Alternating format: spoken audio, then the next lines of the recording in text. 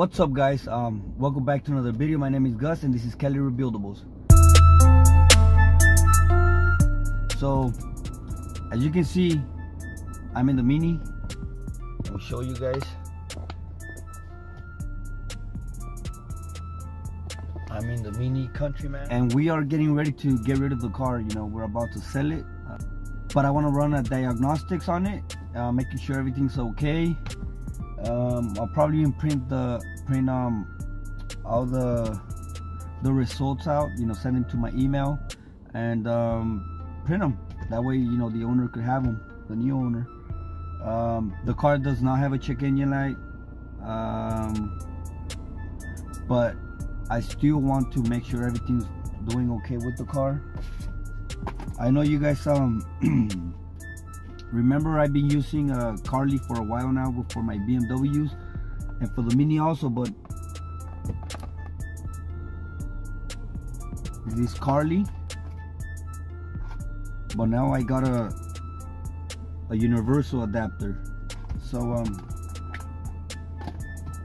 remember the one I used to have was white. I still have it, but now I got this one. We're gonna see what this thing can do. If you're a BMW owner or a Mini Cooper owner, like I said in my BMW video, this is something that you guys must have. Why? I mean, everybody should have like an OBD reader. Everybody should have them. I mean, we're 2019. I'm pretty sure everybody has one, but still there's some people that are kind of afraid of Mini Coopers or BMWs. Like at least here where I'm from, when I had the 750, I took it to a couple shops and most of the shops, you know, told me that they don't want to, you know, get their hands on that car. I should take it to a dealer.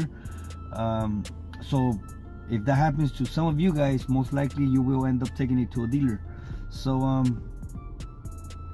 and run the diagnostics, and diagnostics are pretty expensive. They're pretty expensive. I mean, if you're rebuilding cars, if you're messing around cars every now and then you will need a reader, you know, scanner pretty often. So especially for a Mini Cooper or a BMW or a Mercedes, a Volkswagen, Audi, all that stuff, and they have an adapter for each one of those cars. So also, if you're planning on coating your car, specifically right now a Mini, so you're gonna see me going into this thing, you know, adapting this to the car. Then I'm gonna go into my application again and see all the things that we could do with this. But most important, what I want to do is run the diagnostics on it. Because running a diagnostic, I mean, if you take it to a dealer, it's gonna be close to 100 bucks, maybe less, maybe a little bit over 100 bucks. Sometimes there's something with the car that there's no check engine light, you know, something else that's more hidden, that only a dealer could get to, like one of those diagnostic machines from the dealer. The only one that could go into there. But so if you need to run a diagnostics every now and then, this is the way to go, guys. I'll leave a link for it. I don't think it'll leave me I don't think YouTube will let me leave a link somewhere up here, but you will find the link on the video description. Go down to the video description, hit the link, look for the adapter that you need, buy it if you need it, and then download the app. So yeah, guys, that's pretty much I have to say. Now let's get to connecting this thing. Okay, as you can see, I got no check engine light. Connect our scanner. So this one's gonna go somewhere around here. There we go. There you can see the red light flashing right there. So everything's okay. So now we're gonna go to the app on my phone. So you won't be seeing my face, but you will be hearing my voice, guys. That way you could have the full screen of what's going on with the app and the car. So let's do that right now. Okay, guys, so I know I said you weren't gonna be able to see my face, but you are. So as you can see right here, I'm moving. I have the Mini Cooper 2014 gasoline R60. So that's my car. So we're gonna go ahead and connect. Okay, so there we go. Now we're on the third step. Okay, so there we go. So right here on the, as you can see, it says fault probability medium, mileage fraud probability is very low, digital speedometer recommended coding, and additional features. So for now we're gonna go and run the diagnostics. Continue to diagnostics. Okay, so let me move this for a bit. So as you can see, it says motor control is gonna check engine and motor, ABS disc, airbag, transmission control, instrument, heating, AC. Is gonna check all that, guys. It's gonna check, and what's pretty cool, you're gonna see right now, watch, once I hit the right here, as you can see, it says right where my photo's at, it says other selected ECUs and faults. So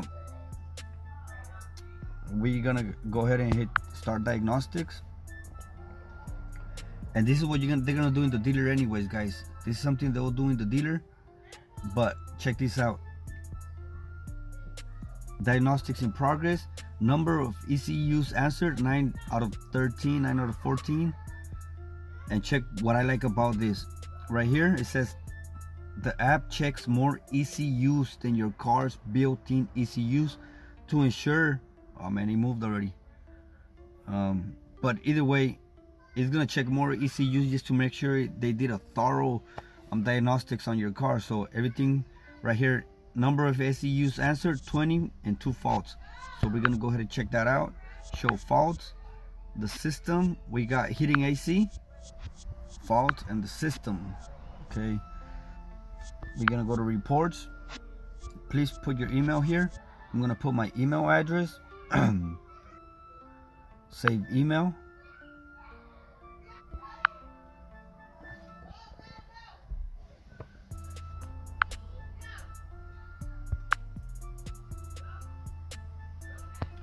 And this is your report, guys.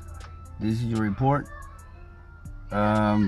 Carly connected car official, and this is in PDF, guys, so you could easily print this and take it to your shop or take it to anywhere and get done what needs to be done. So there we go. Carly found 20 control units, 2 faults, codes were detected. Okay, so there we go. This is the report. Engine motor, okay, no fault. Everything seems to be okay. Let me make this thing smaller. Well, let me make it bigger so you guys could read it. So there we go. Heating AC, fault code 009C90. Fault explanation, control unit faulty. Potentiometer rear blowers, left case, whatever that thing, engine running, DME1. So that's one of the codes, one of the faults. And then right here, tire pressure control, fault code 00D115. So see, these codes will not, trigger a check engine light, but that doesn't mean there's nothing wrong with the car. So those are the 2 things that came out. Those are 2 faults that the Mini Cooper has, which really aren't that bad. But either way, you can show this to the owner. That's a good diagnostics. And for this diagnostic, guys, you saved a lot of money. Why? Because with that, a single diagnostic that you take to the dealer, you could pay the Carly adapter and the Carly app, and you could even do this to your friends, or even if you have a shop or stuff like that, maybe you could even make money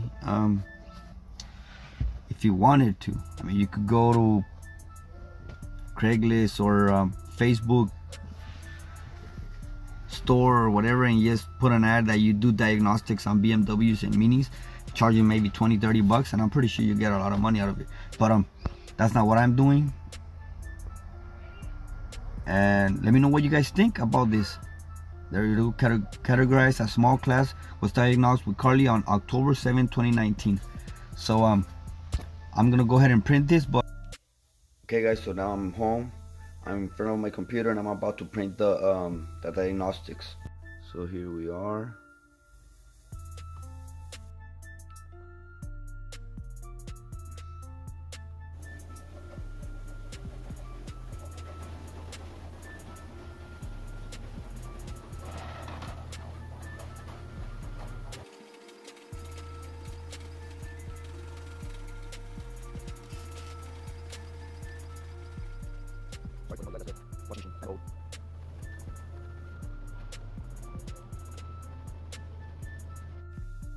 Okay guys, so I have all the information here already printed, and that's what you want, so you could take it to your shop, or in my case, give it to the new owner. So yeah guys, let me know what you think about this video, about the Carly app, about the adapter, everything, how the diagnostic came out. Let me know what you guys think in the comment section. Don't forget to subscribe, leave a comment, like if you liked the video, give it a thumbs down if you didn't, and see you guys in the next one.